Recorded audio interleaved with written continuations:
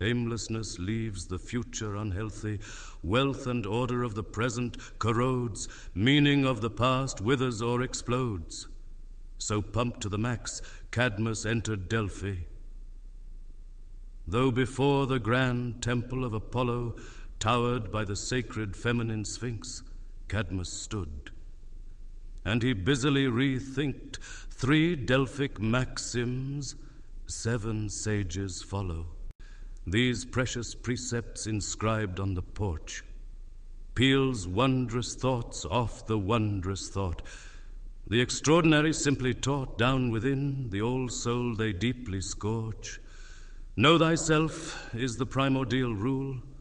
I guess so, for I do nothing but grow. And if I fail to attend and know, I'll be living in this world as a fool. Nothing in excess has been engraved next. I guess everything has an ideal state.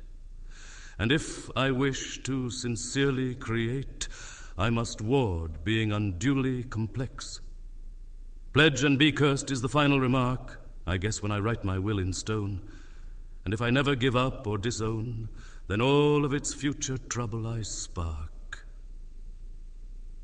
Then Cadmus, fatigued, picking his brain outside the house of the god of healing, he entered for a sacred revealing. Never would his life be the same again. The priests, witnessing the weight in his step, kept them silent, knowing that was the gift. The sagacious all catch the graceful drift. They proceeded to help the priestess prep. With crisp, pious spontaneity, they escorted her to the Castalian spring, in which the naiads magically sing, pitching the waters for the voice of deity. The Pythia washed in the sacred waters. She danced and splashed enigmatically. Then she stopped very erratically. In the sudden silence, a goat was slaughtered. A priest exclaimed, "Oh, the great son of Zeus, babe born already with the golden sword, truthful and creative master of the cord, through the portals of the teeth let truth induce." Quietly they took the holy trail, softly leading them to the temple's core, where the Pythia inviolably wore a peplos white and a purple veil. On the adamantine tripod she seated. On the poisonous oleander she chewed, that initiated the mystic mood in which normal dimensions were deleted. She began to fantastically spasm.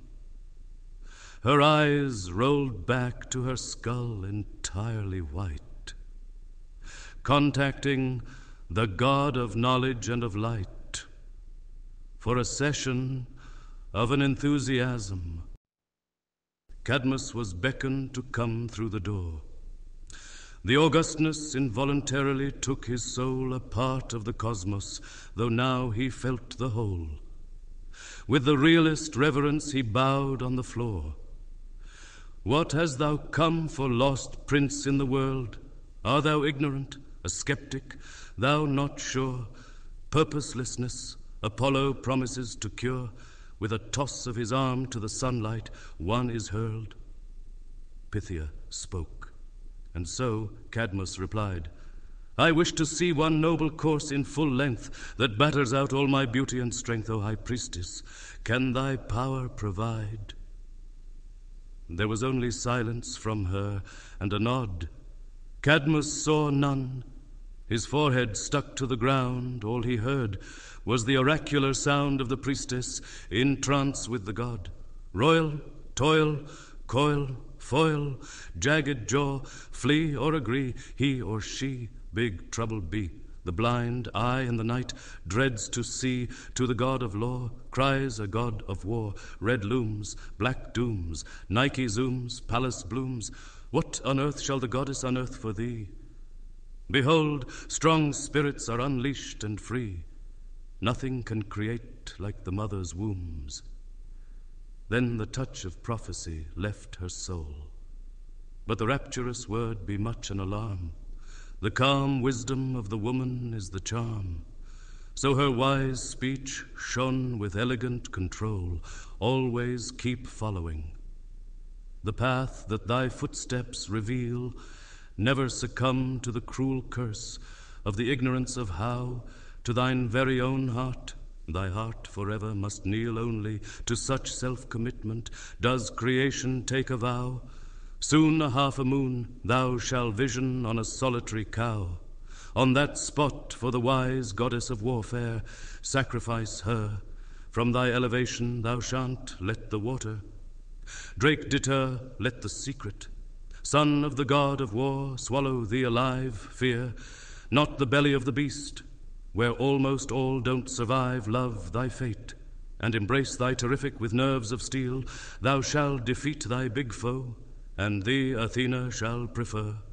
Thou and thy sharp squad shall found a city, and thy life shall thrive. Thus spoke the Pythia who broke the form. Cadmus smiled, his face was smudged with glee. His heart yesed, and no longer was he free. Abnormal creation was his future's norm.